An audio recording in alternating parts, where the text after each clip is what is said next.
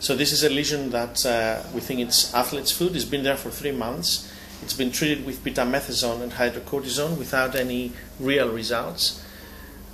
We've treated it wrongly with antibiotics and antibiotic cream, and we're going to swap now to itraconazole twice daily, 100 milligrams, and travocord cream, and we're going to see what effect we will have.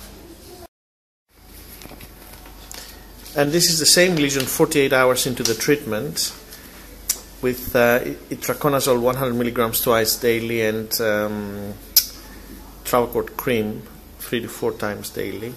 The patient says it's not itching anymore and feels a lot better.